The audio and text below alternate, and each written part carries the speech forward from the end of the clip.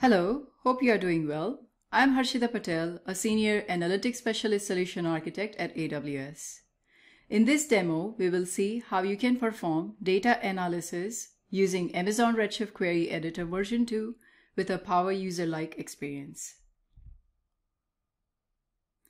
Query Editor version 2 is a thin client. It is web-based, serverless, which allows you to query, analyze the data, visualize it, as well as share queries with the team for collaboration.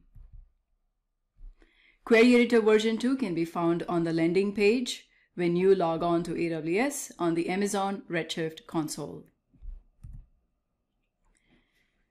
To get your end user started, you can attach one of the AWS managed policies to enable them to use Query Editor, or you can also choose to use customized managed policy if you want to customize the permissions. For team assignment, you can use the tagging IAM role-based tagging with the name SQL Workbench Team. For the purpose of this demo, I'm going to use Sales as my team name.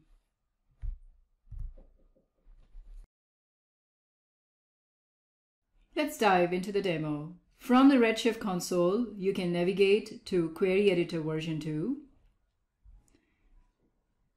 When you log on to the Query Editor, you will be able to toggle the background. You can either choose to prefer a white background. I personally like the black background, so I'm going to toggle back. You can navigate to different clusters you are connected. You can log on to the cluster by providing a user ID and a password, or by using temporary credentials. You can click on the cluster, navigate through the different databases you might have.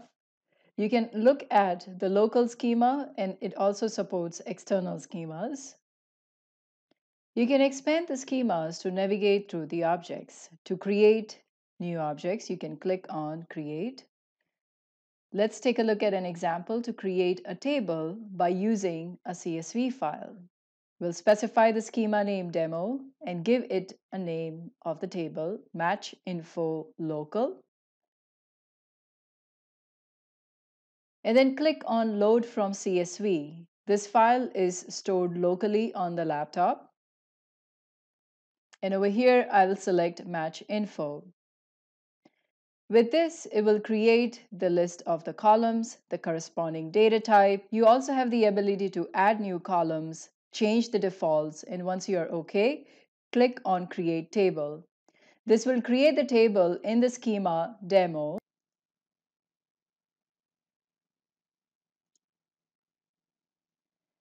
To view the table definition, you can click on the name of the table, and it will show you the pane with the column names and corresponding data type. You can right-click the table, select the table, or you can also truncate and drop the table. To enable collaboration and sharing, you can enable the sharing to the sales group. You can view the shortcuts that Query Editor provides you. Now let's go ahead and execute the queries. In the Queries tab, you can set session parameters, followed by the query. And when you run, it executes multiple queries. You are able to see the results in the results pane. You can also export the result sets, either in a CSV format or in the JSON format. You can also copy the data set. Query Editor version 2 allows you to run multiple queries. In this example, we are dropping the schema, creating a table, followed by the copy command and the select. For each of those queries, separate tabs are open for the result. It includes the execution time. The results that are displayed, its limit 100. You can disable the limit 100 toggle button, and then you can explicitly specify the limit of records you want to get displayed. Query Editor version 2 also supports parameterized queries. Over here, we are changing the parameter and executing the query.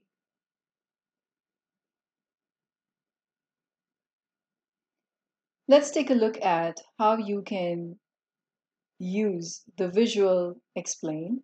So over here, we enabled the explain, and you are able to see the explain plan of the query before you execute it. Now let's go ahead and execute this query. The data set is displayed in the grid format. Now to graphically represent this data, we'll click on chart. Over here, the same data set, the results are represented in the line chart format. To change the chart, you can select the chart type that meets how you can visualize your data. We are going to save this chart.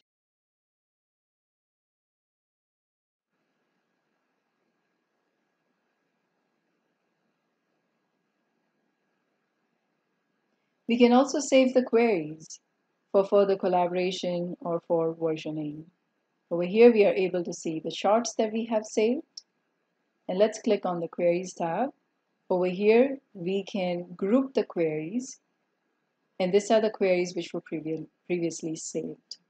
You can right-click to see the different versions of the query, and if you choose, you can revert back to the previous version. You can also click on the query that you have saved so that you can further do modification or execute the queries.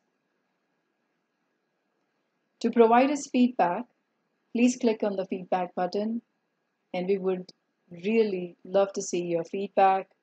How is your experience and what features that can be added? Thank you for watching.